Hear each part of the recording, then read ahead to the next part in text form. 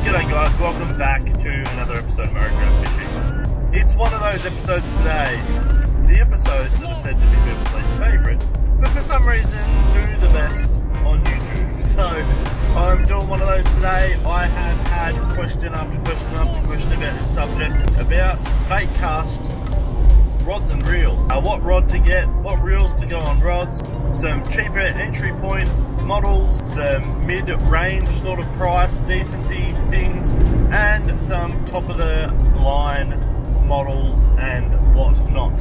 So I've had a lot of questions about that, and I put a lot of thought into doing a video about this subject, and I keep saying no to myself. I keep thinking, no, I'm not going to do it, because I have Daiwa gear. I have Daiwa reels, I have some Daiwa rods, I have a couple of other rods, but mainly Daiwa reels, mainly Daiwa rods. I can't really go through anything other than the stuff I have with you guys. Then my wife had a pretty good idea. She said, why don't I contact a tackle store and go into the tackle store, play with some rods and reels on camera, chat to the staff that know what's best, and portray that to you guys in a video. So that's what I'm doing today. Guys, before we go any further, if you haven't already, please like, subscribe, share, all of the goodness, because we do answer your questions and help you out, but we also put up some footage from fishing. If you haven't checked out our other videos, why not jump back and have a look at some of our things. We've got a Queensland series running at the moment. We've just put our first cod video up for this year, so there's a bit of content up there. So it really helps us out, guys, if you bang on that subscribe button and go and watch some of our videos. We really appreciate it. Most important stop of the trip, Holly's Pocket Cafe.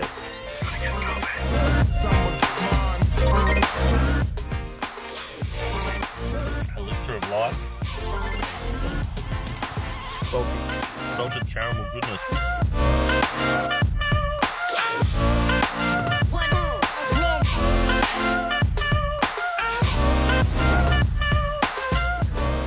Well guys, I'm set up here in Trellies in Shepparton.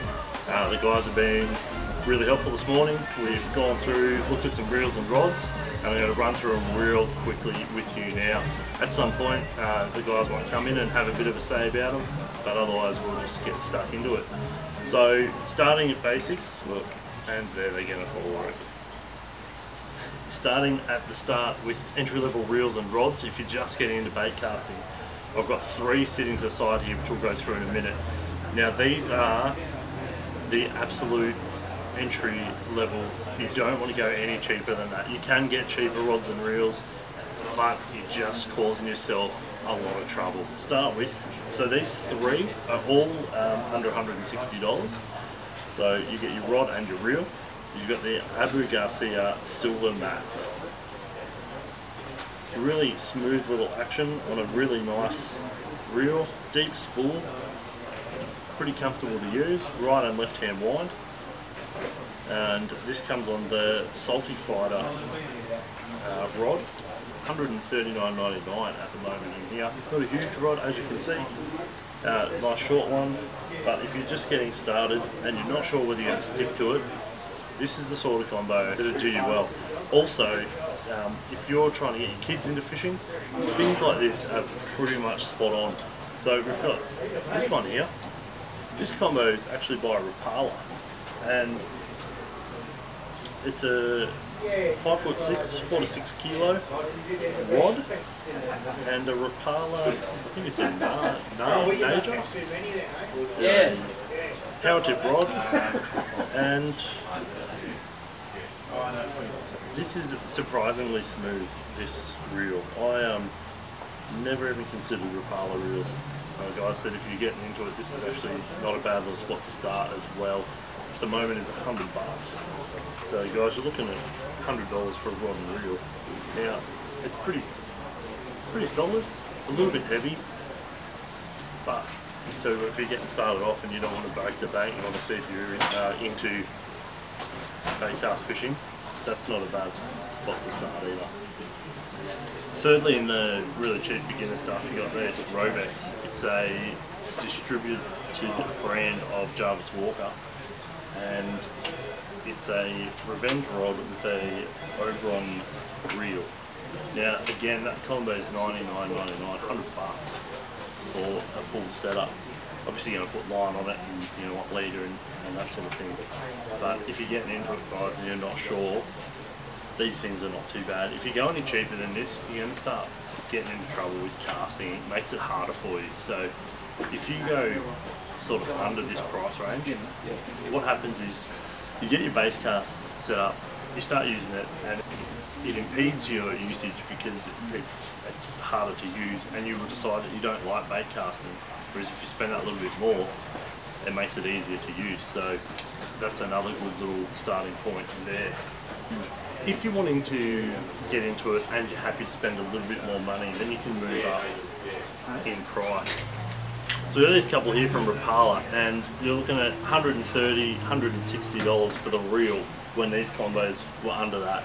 But the benefits you get from spending a little bit extra money, like this is a very smooth, very well built looking reel for the price. So if you're not wanting to come in super cheap and you want to move up a little bit, you start looking into the range of these sorts of things, and you'll notice the benefits straight away. We've also got the big man Trelly himself here. If you do have questions, coming in and seeing a bloke like this who knows these reels back to front is going to benefit you a lot more than watching myself talk about them on a screen here. Also when it comes to the rods as well, you want to feel the rod in your hand while you're getting the pointers from the blokes who know what they're talking about.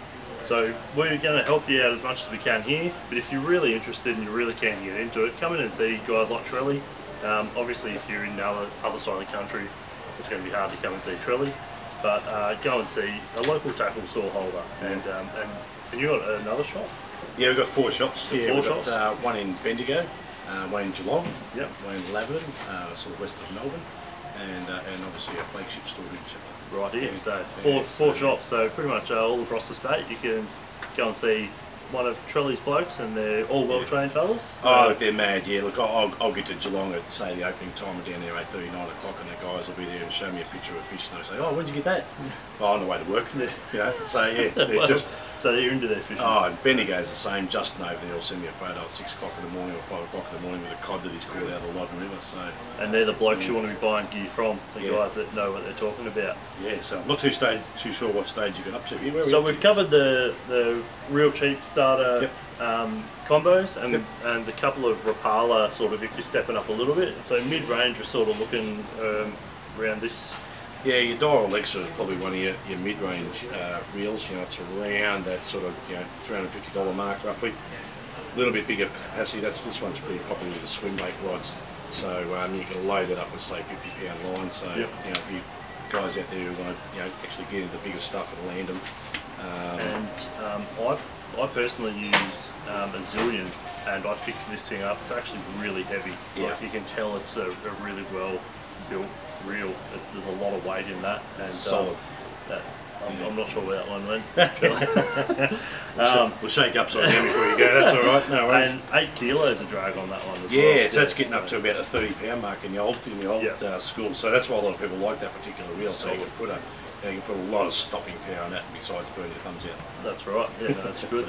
So also in mid-range, what else would you sort of say? Yeah, well, a lot of the mid-range stuff now is technology that's been brought down to the mid-range that wasn't available before at the sort of prices, because I'll go straight to this top of the range. So this reel is a little Shimano DC Metanium. Japanese made, was only available to the Japanese domestic market. That's up around the $1,000 mark. That's not mid-range, don't worry. No, but this reel, it's all this sort of technology, so this is probably about 6-7 years old, this reel. Yep. So all the technology that's been introduced to this reel over that period of time is now starting to find its way down, as things do, TVs and all that sort of stuff. So it's got a little computer in the actual spool itself. Yep. It's just crazy as far as control. Your lure hits the water, it's still stripping line, your spool's still spinning.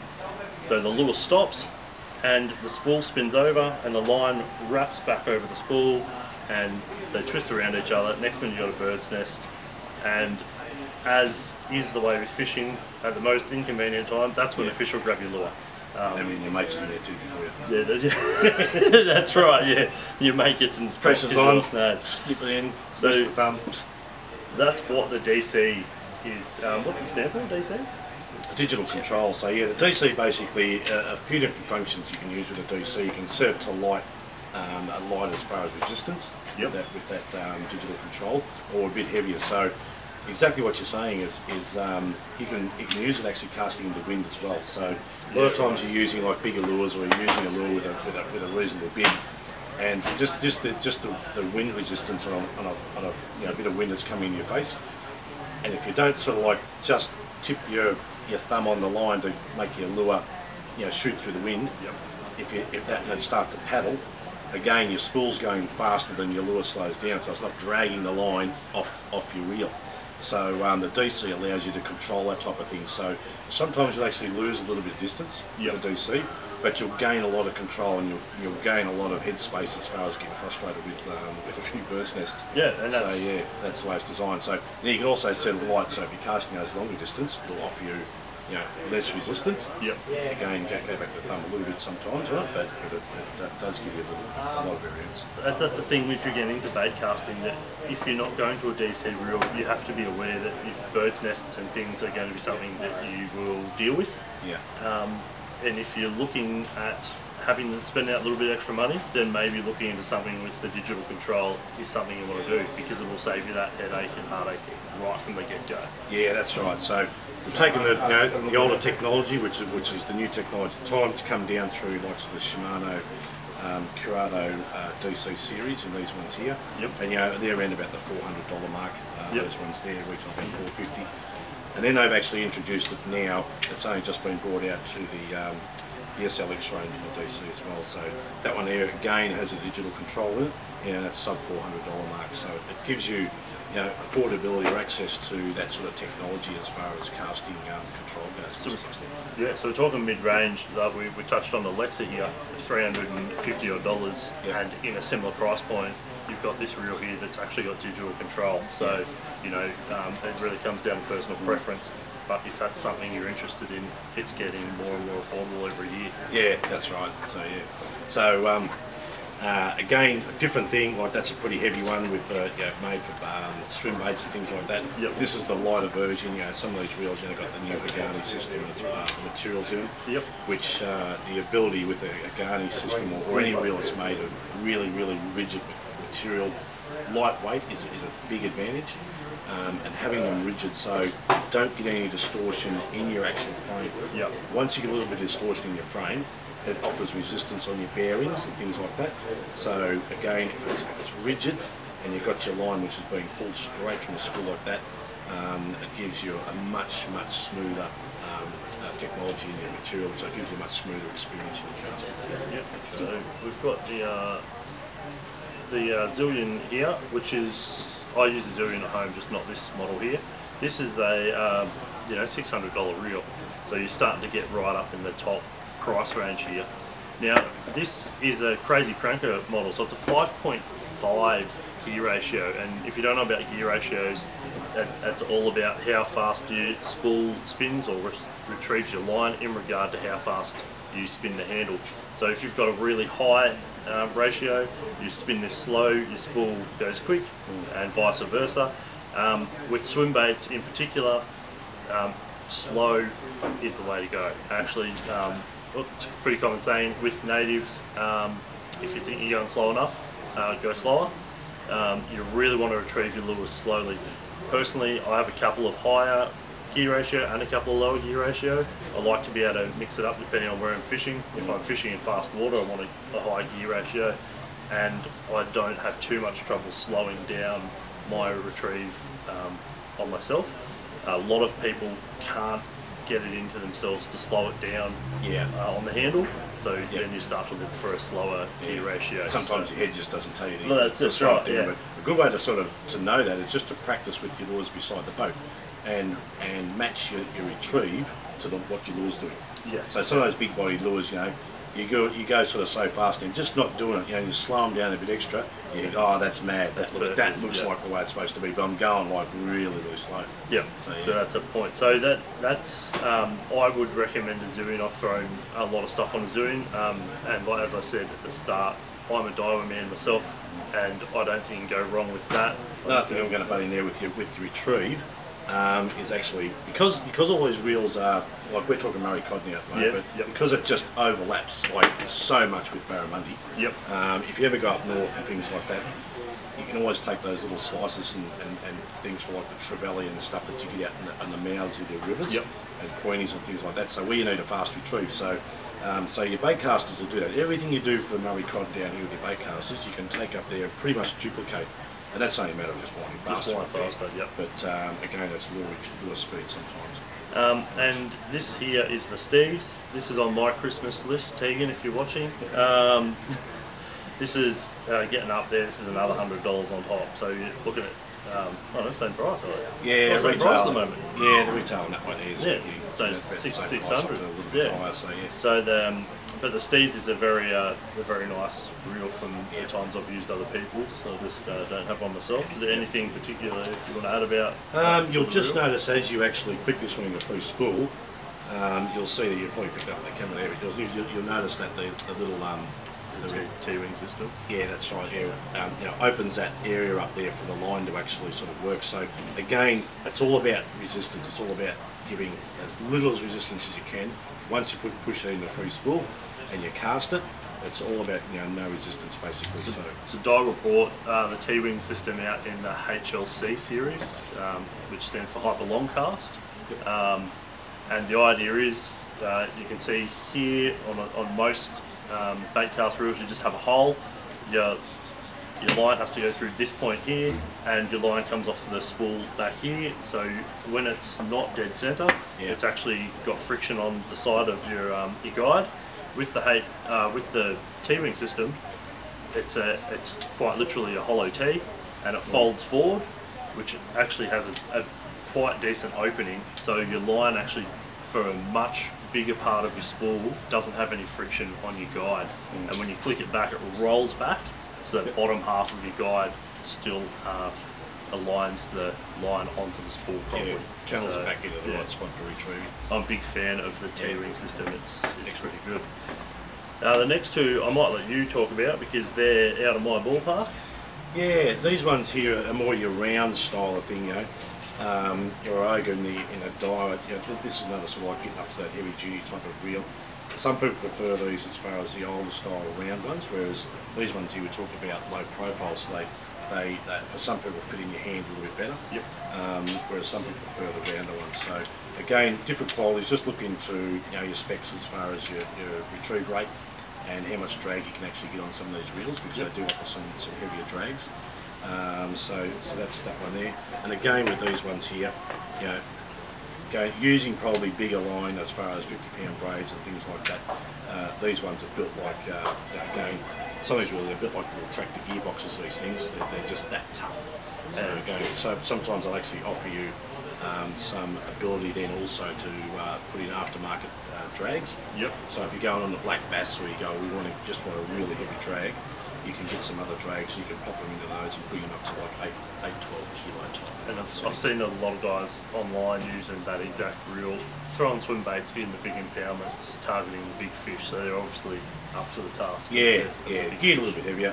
They offer a really nice cosmetics, they've done with the precision drill holes, which ties the line off the reel a little bit at the same time, but the bling is factored in. Sometimes just, if you don't catch a fish and you're using good gear, you still feel good. It's still comfortable, isn't it?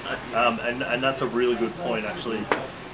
You might start at the lower end where we started in the video, and at the end of the day you're going to be way more fatigued because the gear's heavier and it's clunkier and it's got more friction. Everything about it's harder to use. You pick it up in the shop and you go, oh yeah, that's good. That's not the same as having your line on it, having your lure on it, and being out on the water for 4, 5, 6 hours, if you're as silly as I am, 14 hours. What happens is you have mates pick up your expensive gear and they go, oh, it feels a little bit better, but it doesn't feel that much better. And after 6 hours on the water, it's infinitely better. Yeah, that's right. And that's something to consider as well. The more you use it, the more benefit you will notice in spending a little bit more money as well. Yeah, that's right. And again, some of the materials, like I say, offer those really, really light rigs. And I know it's a bit of a different subject, and it's a whole different show as far as doing rods. But if you're matching them with some of the high graphite content ones and matching them up, they're super light. You can just roll them over your shoulder and cast them those. Yeah. Just additionally, guys, while we're on the subject of reels, if you're getting into fishing and you've been into spin fishing and you're in bait fishing, on your spin reels, you can swap your handle from side to side. When you get a bait reel, it's fixed. So if you get a right hand wind, you're stuck with it. You get a left hand wind, you're stuck with it. And I want to touch on this because more and more people are coming to this conclusion, but there's still a lot of people that haven't come over yet. And I really think that if you're right-handed, you should use your left hand to wind. And the reason for that is your right hand is your dominant hand. Your left hand, all it does is spin a handle. You've got your drag, right, then you spin. Drag takes out, you spin a handle. When you're fighting the fish, all of that strength is through your right hand. When you're casting, it's with your right hand. So what you want to do is you want to cast, thumb with your dominant hand, and then wind and fight the fish in. If you're casting like this, you cast with your right hand, then you have to swap over, then you have to wind, and you've got that downtime. And it's just not as efficient, you get more fatigued, it's not as comfortable, and when you're fighting a big fish, you're using your non-dominant hand. So that's just something to consider when you're looking at getting a reel. It takes a little bit of practice. Once you get used to it, it's actually really easy because all this does is spin that. You don't have to be super coordinated to do that. Where you want your strength and coordination is in your dominant hand. So guys, when you're looking at the reels, if it doesn't feel comfortable to start with, just consider that once you decide, you're stuck with it. And when you're out fishing all day and you have to swap all day, that can get real tiring. So really make a note of considering having your handle on the opposite side to your dominant hand. With the mention of rods, we're not going to touch massively on rods as we've said because it's just so many, but we will touch on 3 for now. And if you want to look at rods, you can look at all the specs you want online all day long. It's not the same as picking a rod up. So coming down to the shop really makes a big difference. I'm going to start. These 3 are swim bait rods. It's what we would call an affordable swim bait rod, sort of entry level, $110. What are we looking at, 8 foot sort of? Yeah, we're looking about 7, close to 8 foot. Close to 8 swim foot. bait rod in your Shimano Mercura there. So these ones are in a price range where you can enter into a swim bait market, and if you're not in a situation where you're out all the time, you're not forking a lot of money that the rod's going to sit all the time. Yeah. So, which will happen if you're not with the dedicated swim bait rod. If you're not throwing swim baits, you're really not using it. Although the benefits of having a swim bait rod are there. This is the new model of the swim bait rod I use at home. It's the Daiwa Chichula. I actually quite like mine. Pretty standard with a swim bait rod. You've got a big butt, and a bit better handle, and the butt is here. You're throwing big stuff all day. It gives you that extra leverage on your arm. If you've got a standard short butt, you don't have that same control. Obviously the distance, the length, does help with the distance, but you've got to be aware that when you're using these, it's because you're throwing big weights, okay? So you kind of want that length in most applications. This one's a little bit higher end, like your retail, I recommend retails at $300. But it's actually a really nice rod in my opinion, and that comes from experience. Not this exact model, but the model before, and I really enjoy using it. Yeah, these sorts of rods are really sort of, like you say, matched up with some of your bigger lures, and what we can offer at our stores is, if you really want to sort of use one, take it out, we'll spool up a reel. Yep. Give you a rod. If you take it out, you come back the next day and say, look, it really doesn't suit what I want to do, we'll just swap it over for something else or work it out, give you money back, whatever. So it really is, you won't be able to have the use and the benefit of it, but sometimes you get in the shop and you just have a bit of a flick in the field and you think, God, it feels like a broomstick. Yeah. But you don't realise that some of the bigger lures that you're using, you need that weight to load them, to load them and get that flick out there. But what we sort of do and what we're trying to always explain with a swim bait rod or any rod is you've got a lure spectrum, which is your heavy to your light. So and obviously all your rods fit in to that lure spectrum. Yep. So if you use, say, a poorer quality rod, sure you can pinpoint that actual lure spectrum down to a particular lure. Yep. But if you use some of the better quality rods that are made of better materials, a few benefits. It becomes lighter, so it's easier to use all day. Plus, it will take a bit bigger spectrum in your lure weight. So a good rod at high carbon and graphite materials will give you lightness. It will allow you to really cast a bit heavier lure and a little bit lighter one at the same time. And not recommended, but I did only have my swim bait rod in the car one day, and I walked the river flicking hard bodies and spinner baits with it. It was awkward, but it did do it. But as Trelly's just said, there is a huge range of lures and rods, so just make sure you show your missus this bit of the video when you come home with 4 different rods, because you need them. But you guys have come up with a solution sort of to the problem in this rod here, haven't you? Well, what we do is you sort of take the consensus, or the consensus from all the sort of people who come in and sort of want a particular rod. So we've gone to Wilson's with the Venom, and we've got these guys to design a rod that is, look, it's not as long as some of them. Yep. You can still cast a swim bait with it, and you still cast most of your heavier lures with it. Again, what you mentioned about the long handle and being able to sort of pivot that off your elbow, you still got that. Yep. They're great for putting in, even in a rod holder. Yep. Put them in a rod holder, your reel's not banging on the boat, and sometimes that's all it takes. Like you're in some of these big open waters. It might be a case of, you let some of these lures out 30 yards, stick them in a rod holder and just go for a drop. Yep. And you can have these rods and do that type of thing. Yep. Plenty of guts in this one. The Venoms are excellent like that. They're the strongest crowbars, as far as coming down the street and that type of thing. Quality guides with the Fuji guides and so, but it was really a make-up of, look, I want to experience the swim bait sort of fishing. You don't want to limit yourself completely. You haven't pigeonholed that rod into a swim bait thing where you say, oh, I'm not going to take this too long. You can trawl with it, you can cast it. A lot of our lures with it. That's why we swim bait rods. And this really grabbed my attention when we started talking about it earlier today. At the moment, I don't have a boat, so I'm land-based, which this is fine for. But I'm doing a lot of fishing out of a kayak and using an almost 8 foot fishing rod out of a kayak. Yes, it's a bit of a challenge in itself. Yeah. So being able to throw a swim bait with something that's in that shorter profile of rod is actually pretty beneficial as well. That's right. Yeah. I'll touch on one other one here too, which is the Miller rods. Now, your Miller rods are basically Ian Miller's designed a lot of rods for a lot of different people over the years. And this is going higher end again, isn't it? This is going a little bit higher end again. Not too bad, you're getting up to $450 mark. A lot of these are 2-piece, so you can actually break them apart, pop them in your car, which makes it a little bit easier to sort of get them around. But basically what Ian's done is he's actually stripped everything off this blank that you don't need.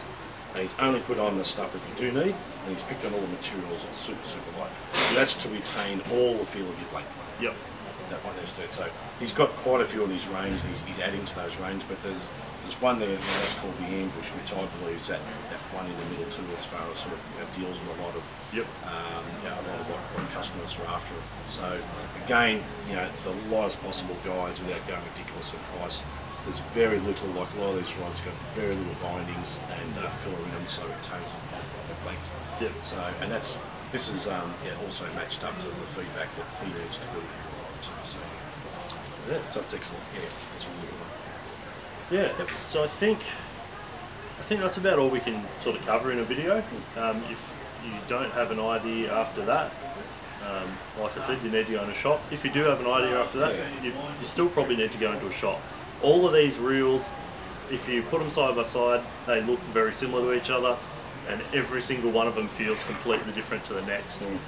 You want to pick them up and play with them, but hopefully we've given you an idea of what you can look for, and if you go into the shop, what you can ask about, starting at the beginning, going right up to the high end. When it comes to rods, guys, there's 500 different rods in the shop.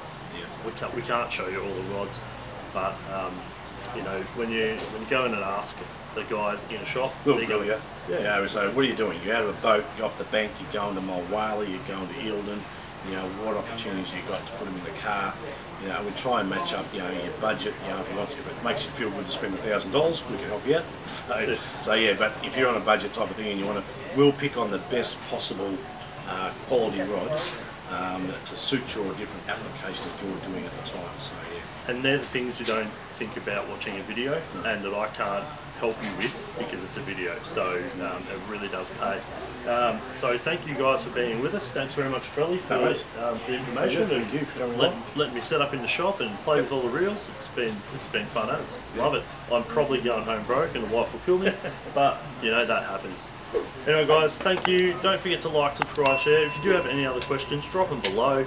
If you're in one of the areas that Trelly mentioned earlier, I'll drop those links below as well. Stop into one of the shops and check them out. They've got a great range, good prices, and you guys do the occasional information on that thing throughout the year as well. Yeah, look, join our Facebook site. We've got the Trelly's Clubhouse, yep. As far as the Facebook site, and we are putting a bit of information on there. Our Bendigo store, you know, we've got Justin and Karen Reese over there. Karen's one of the ambassadors, the Victorian ambassadors for women in recreation work. She was at the conference yesterday. Yeah, correct. My daughter is too, Jacqueline. You know, Ross is here, we've got the family all involved. But yeah, certainly the guys in the shop, I hang fun on because sometimes they're just overexcited sometimes, but that's okay. Fair enough. Alright guys, thank you very much. We'll catch you in the next one.